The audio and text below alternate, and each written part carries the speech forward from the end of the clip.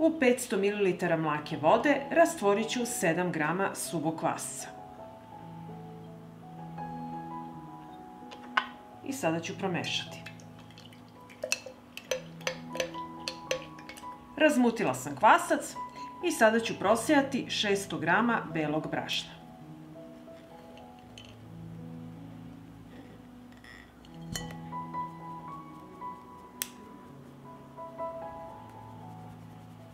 U prosejano brašno dodat ću 2 kašičice soli. Pa ću promešati.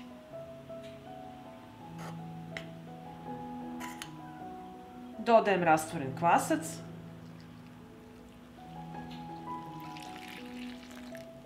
i umesit ću testo sa varjačom.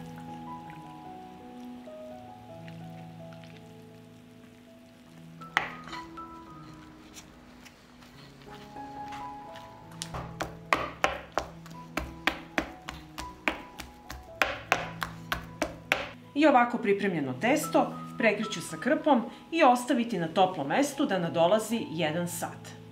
I evo nakon sat vremena testo je nadošlo. Radnu površinu posuću sa brašnom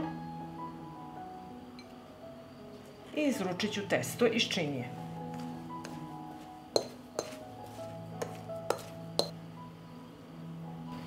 I preko testa ću posuti malo brašna i testo ovako dlanovima razvučemo pa preklapamo. I ovako uvijate.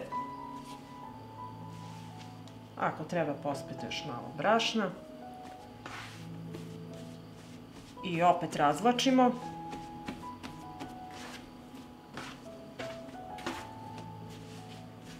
I uvijamo. I tako odradimo 3 do 4 puta.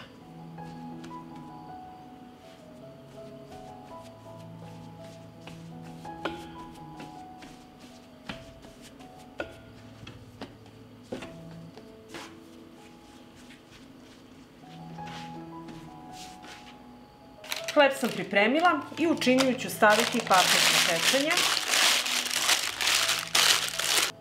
Posuću sa malo brašna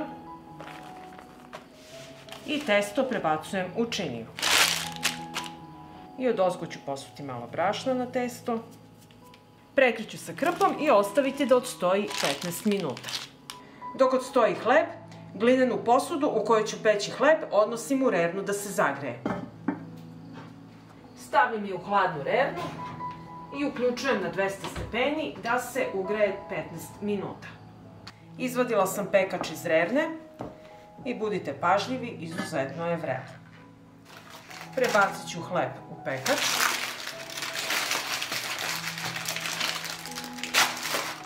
I zaseći ću hleb.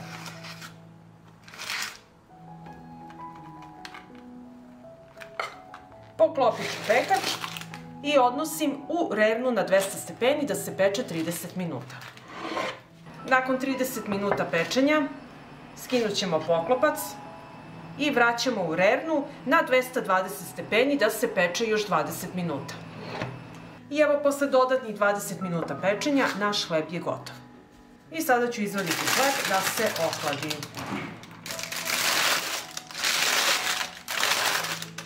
Hleb se prohladio i sada ću ga iseći da vidimo kako izgleda.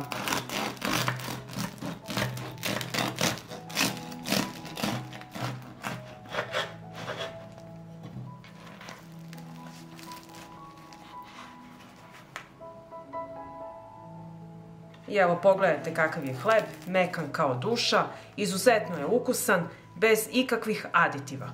I ako vam se dopada ovaj moj recept, vi naravno lajkujte, prijavite se na moj kanal i ostavite komentar. Prijatno!